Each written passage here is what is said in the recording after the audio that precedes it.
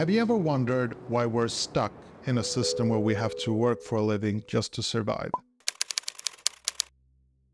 It's not just something that I've asked myself many times, but it often comes up in the comments section. I, like you, can't help but wonder, is it really necessary?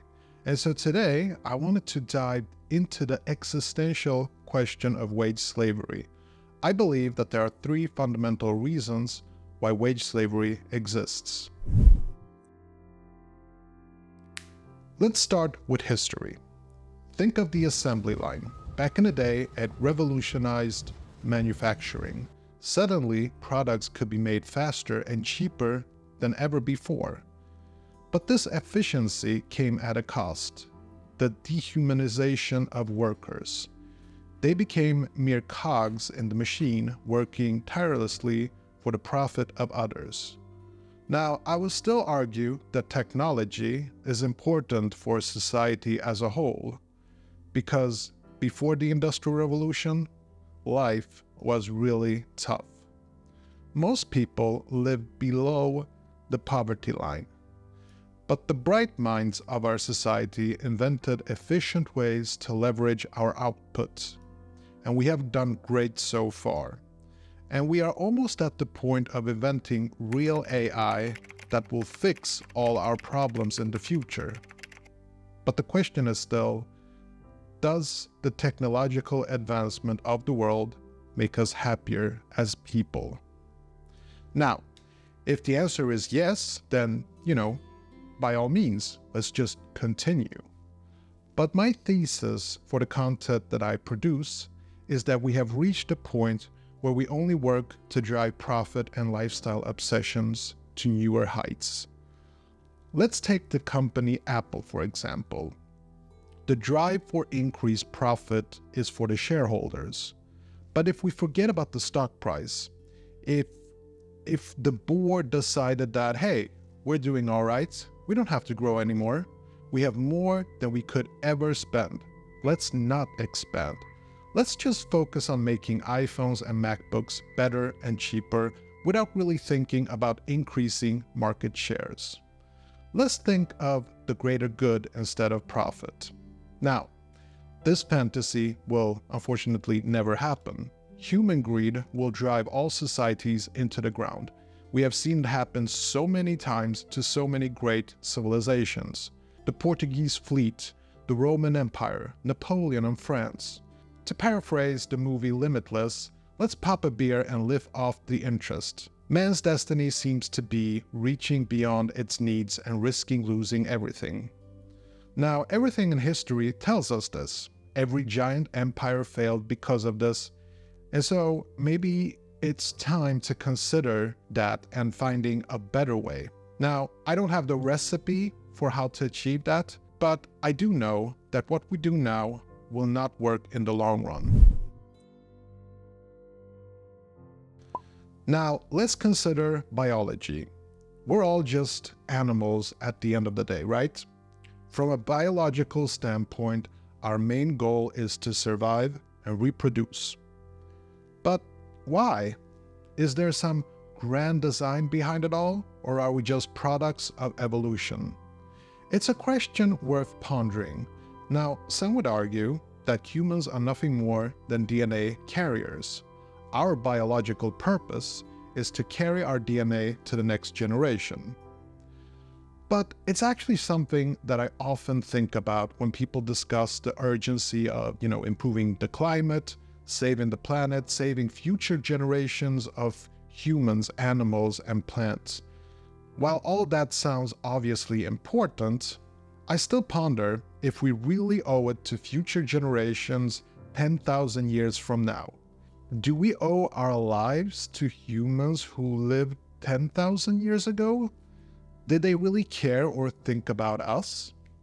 Probably not. They were probably just concerned with their own well-being. And so, what if it all goes extinct? The dinosaurs got extinct, but it didn't end life on Earth.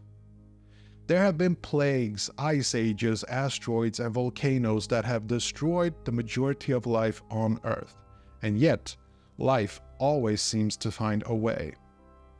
Now, I know I have criticized society, or at least its wage slavery, and I stand by it, but you also see that I try to provide value, because on some instinctive level, I think we all truly want to improve society and help our fellow humans. I suspect that it's in our DNA to safeguard the future of our species. The biological aspect is important. It's why we have hierarchies in society, something that Dr. Jordan Peterson made me aware of. It's not just some social construct.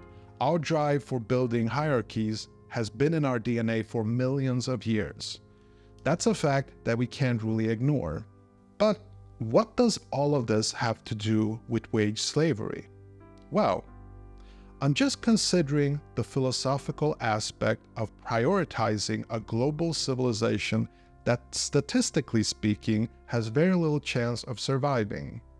And so, when society pushes humans to live for the greater good of mankind, I sort of feel like it's false propaganda, much like being a patriot to your country.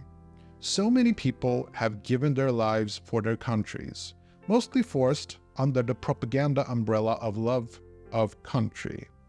And I think that political figures and companies rely on these instinctive forces to secure their own agendas. And so I'm just saying, don't fall for it.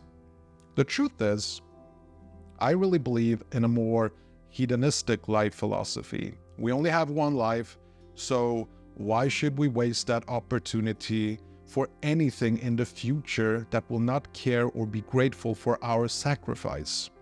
Now, if you think that I'm wrong about this, let me ask you this. When was the last time you sat in a car and were grateful for the guy who invented the wheel 5,000 years ago? My point is, that guy didn't do it for you, and you have no obligation to people 5,000 years in the future. He prioritized his happiness and well-being on Earth. And so that's what I think that we should do. Now, maybe you think that I'm wrong about this and you want to be a part of a society that improves life for future generations. That's great. I'm sure they will sit comfortably in their spaceships thinking about the people who sacrifice their lives to make them more comfortable. And now, let's talk about the headless paradox. Have you ever seen the movie The Cube? It's from 1997. You probably haven't. It's one of my favorite movies of all time, and it's a bit of a B film, yet I regard it as a cult classic, because I think it really shows how people are genetically designed to do things without a purpose. Let me explain. The story is about 5 people who wake up in a cubicle room with 6 doors, all sides up and down. Regardless of which door they pick, they end up in another similar room, as some rooms have traps.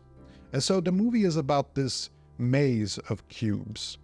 Now, it's a kind of a mind-bending thriller that explores the absurdity of existence.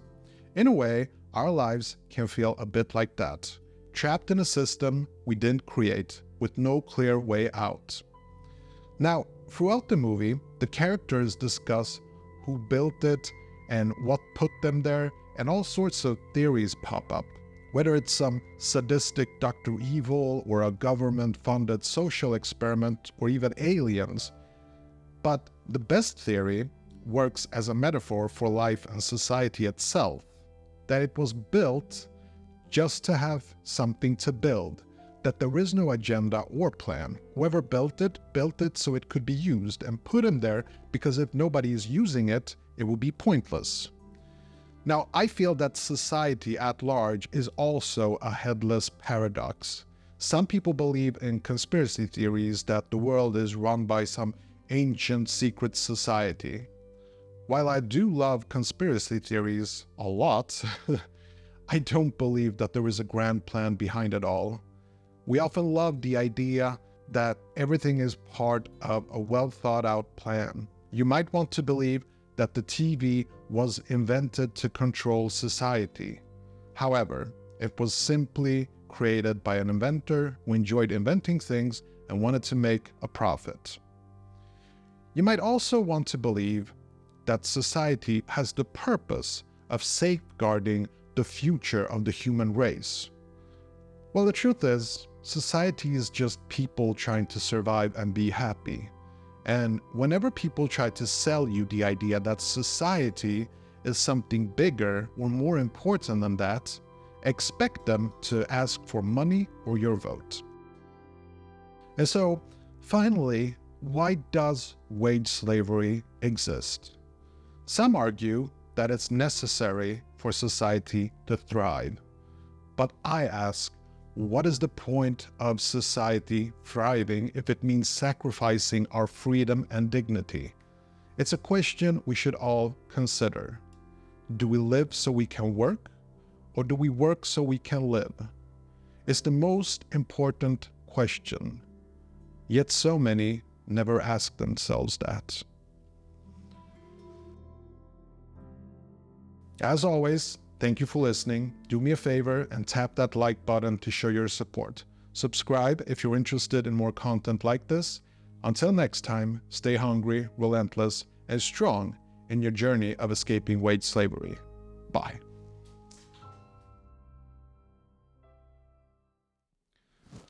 Oh, you're still here. Oh, that's right. It's the behind the scenes vlog.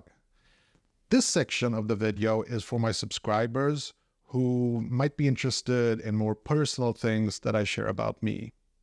Well, my friends, as you can see, I made it back from Stockholm, and it was sort of fun meeting my mom and my friend, and we almost got mugged, long story, and the train ride was fun as well.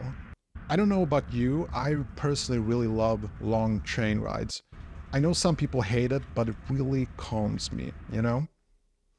And so now I'm back, and I've noticed that my channel is seeing massive decrease in views and subscribers.